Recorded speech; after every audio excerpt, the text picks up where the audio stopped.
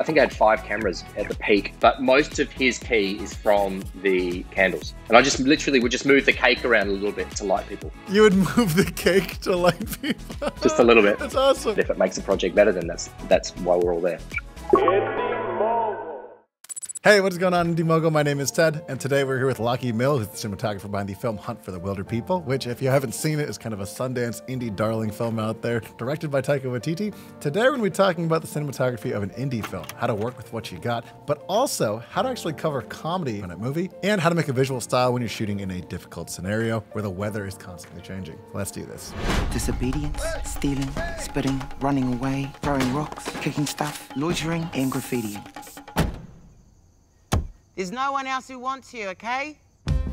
Lucky, can you tell me a little bit about the project Hunt for the Wilderpeople? Kind of how did this come upon in the first place? Taika and I were really interested in doing a dramatic project. That was the next thing that he had in the works after What We Do in the Shadows.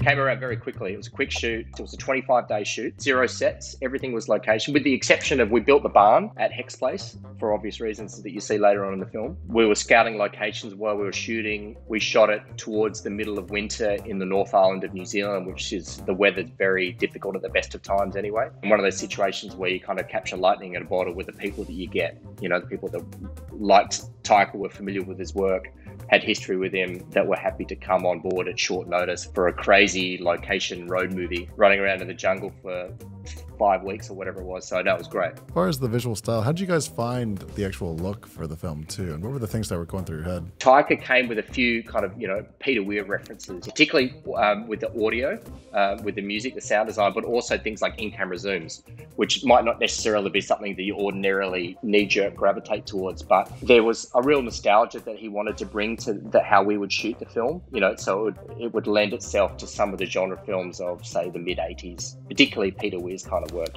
where you didn't have cranes necessarily, so you do a zoom if you wanted to go into somebody's face. Trying to do as much stuff in camera as possible. When you're in the mid-1980s, you didn't necessarily have the luxury that we do now, obviously with visual effects and compositing and etc., all the rest of it. What kind of preparation goes into it, especially because you have the seasons going on in New Zealand too? How do the seasons and the weather affect the production? And how do you prepare and plan and be able to shoot something like that, especially when the odds are so stacked against you in the first place? We kind of all went into it with open arms, kind of saying that the environment that we get is the environment that we get. I guess the case in point of that is the first day we went to shoot the car chase scene, which was the beginning of week 2. And it was not supposed to snow, but it snowed the very first day that we were there. And we were day 1 of 5 for the car chase. If we start shooting, it's not going to match. So what do we do? And essentially all the snow work you see in that film was on one day in one location that managed to serve 2 or 3 different places to make it feel like they'd travel more distance. But that was also one of the great things of that film, because I was really keen on trying to show the passage of time. We only had 25 days to do it, so I wanted to be able to use that as much as possible, and we were really lucky that it snowed. So it felt like they were out there for a lot longer rather than just walking through bush and occasionally a little bit of rain. It felt like it was much more seasonal for them. Play the cards you dealt, and you do the best you can. All right, well, let's do this. Let's jump into a couple of scenes starting off. Ready? Yeah. So, Lucky, what is going on in this scene right now? This is where Ricky Baker is having his first ever birthday party. This was one of the great improvised moments of the film, because Rima could play the keyboard. Rima, who's playing Bella, she could play the keyboard. She just starts bashing out this song, and literally we're just everybody's just sitting there throwing in words. I think mostly it was Sam and Taika who ended up coming up with the lyrics. Feels like something that everybody had been sitting there rehearsing for years, but a lot of it was just stumbled through on the day. That's crazy. I know, it's cool, right? In this moment, I guess, as a cinematographer, what did you know that it would need to be portrayed? I knew that something was going to happen that nobody had necessarily planned for. So from a lighting and a composition side of things, I wanted to keep it as simple as possible. Like that frame there, I really like that wide frame there because it's so symmetrical, and it we try and make it feel a little bit like it's the end of the day. It's super simple. How was this set up as far as actual lighting this project too? This was just a bulb over the top of the table that I think I put a pancake over the top of it or something soft, just to try and amplify what was already happening there, and then dimmed it down and warmed it up a little bit. Same with the pracs there. I just dressed them into shot and dimmed them down so that they weren't actually lighting too much of the background.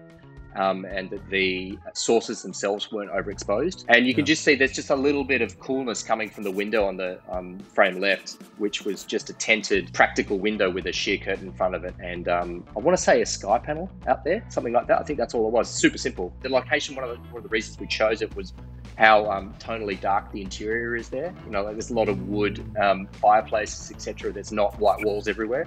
So it's really easy straight away to try and keep the light off that and focus in on the people on the table, which is what we're all wanting to see. So is that light that's on his face, on Hector's face, is that actually coming from the candles?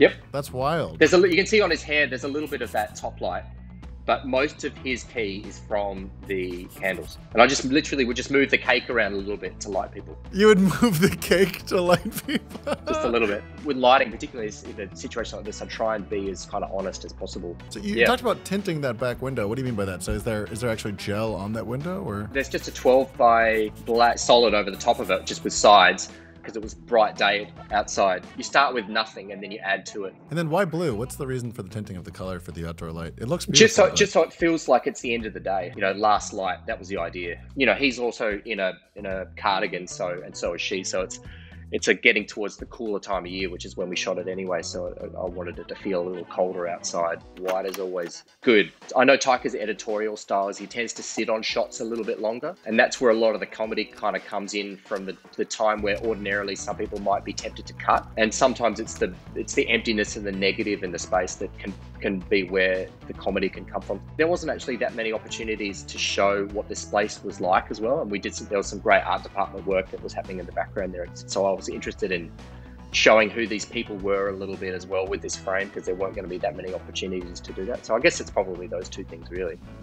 Got it. Sounds good. All right, let's go. Next scene. Ready? Yeah, let's do Let's do this.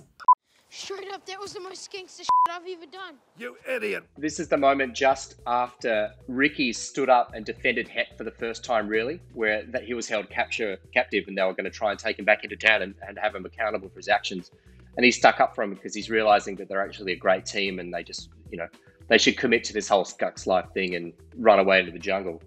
And this is Het kind of coming to terms with the fact that they're a team now and that they're on the run. How do you deal with daytime exterior? This is like a nightmare for a lot of people, especially in a place where seasons are changing. Like the default is always to try and go backlit as much as you possibly can. The benefit for us shooting at this time of year was it was approaching winter. So obviously the days are shorter and the arc of the sun is lower. So it's easier to put the sun behind people because it's not quite so top lit. You don't necessarily get the deep eye shadows that you get in the middle of a summer's day. I'm not a huge fan of diffusing outside light very much because, again, it's like I just feel like if we put an overhead over that, he wouldn't be able to move very much, but also I just like the honesty of that being kind of brutal, side lit. He looks the same as the background. You know, I just didn't want it to feel too pretty, if that makes sense, too nice.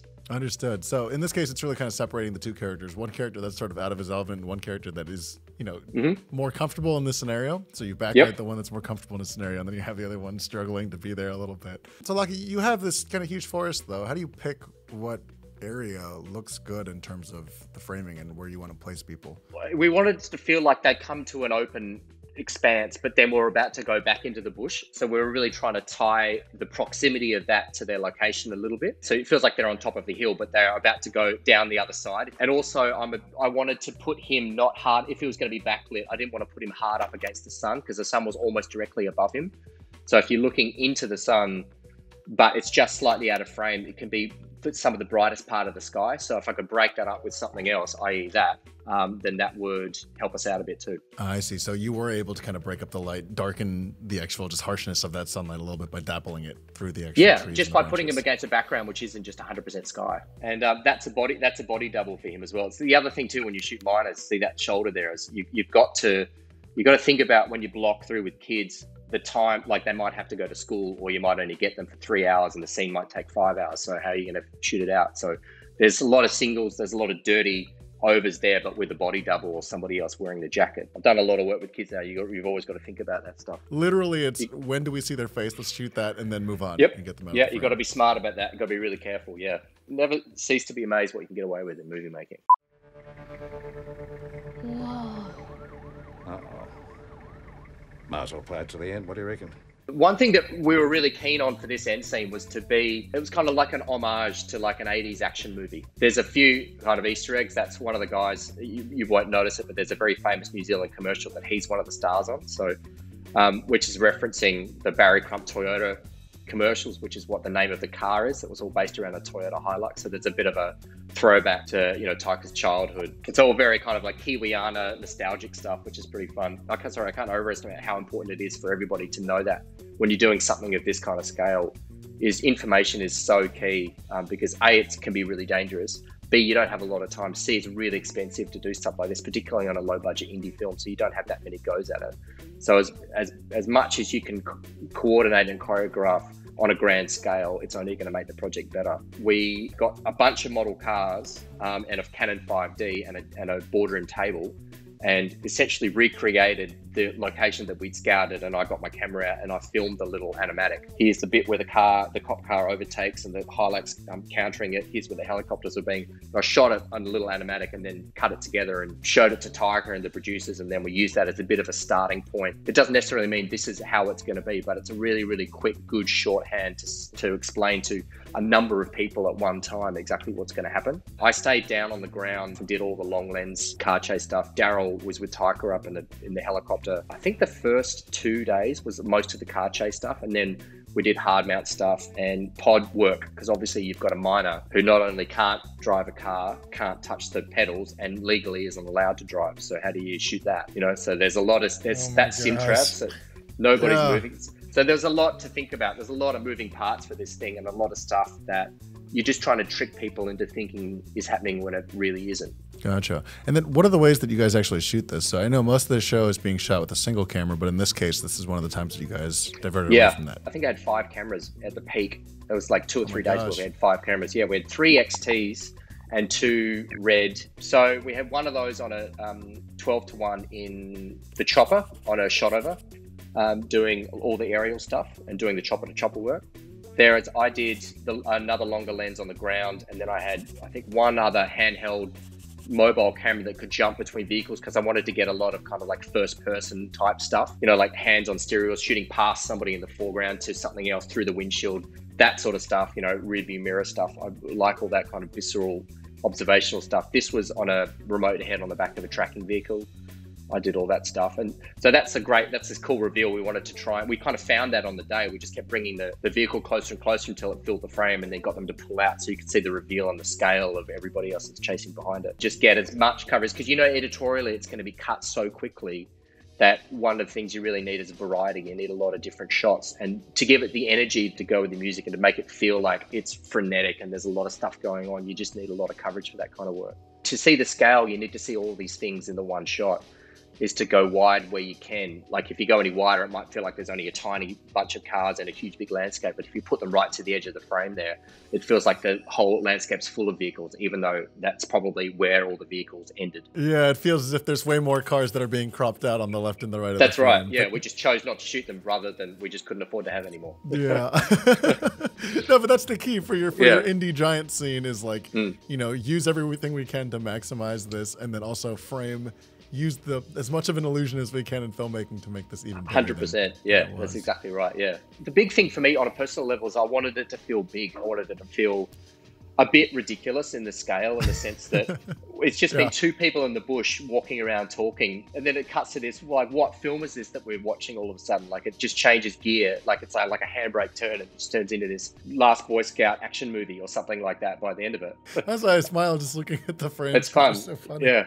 You talked a lot about finding the visual style as you went along in the project. How do you make sure that it stays consistent throughout the entire film? I guess a lot of the times the locations were quite similar. Automatically, you're already going to places that from the get-go are reasonably alike. We also weren't able to travel huge distances or do massive company moves just because it was a small film. We couldn't afford to do it. There was a lot of that. I also try and use the least amount of lookup tables as I can when I'm working as well, just to try and not get too confused and caught up trying to treat each scene on its own merits and say, this is going to have a blue look and this is going to have a, I try and do that stuff with lighting or times of day or scheduling or location or production design, rather than grading it too heavily. It's great to have a concept of how you want this thing to feel, but I think knowing what you can do on the day or what you can wait and do later on is really important as well. I think that's really key. You don't get bogged down too much in technical components, if that makes sense. Like I said before, it's so subjective. There are so many different ways you can shoot anything.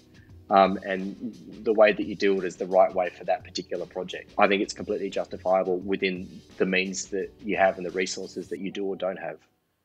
Alrighty, there you go, guys. There's your episode with Lachlan Milne on Hunt for the Wilderpeople and the cinematography behind independent filmmaking and what to actually know if you're trying to work through difficult scenarios and how to actually capitalize on your biggest scenes. Now, if you want to see more works by Lachlan, you can actually find them. We'll put his website in the link down below. Also, make sure to check out the podcast where we actually sit down with Lachlan and talk a little bit about how he went from being an independent cinematographer all the way from working and actually being the cinematographer behind shows such as Stranger Things. So we'll put that link in the description down below as well. But Indie Mogul, that's it from me. Hope you guys have an absolutely amazing day. And of course, we'll catch you guys in the next one. That's 90% outside, mostly walking and talking. And then you've got, a minor and a gentleman in his 60s who's still incredibly upwardly mobile, but there's all those kind of limitations as to logistics and all that sort of stuff. Your kids and a dog and an elderly person. I know. It's like if you wrote like what indie film should you not make book, those like half of the things in the film would be on the first page. It's like a perfect storm of that can go wrong.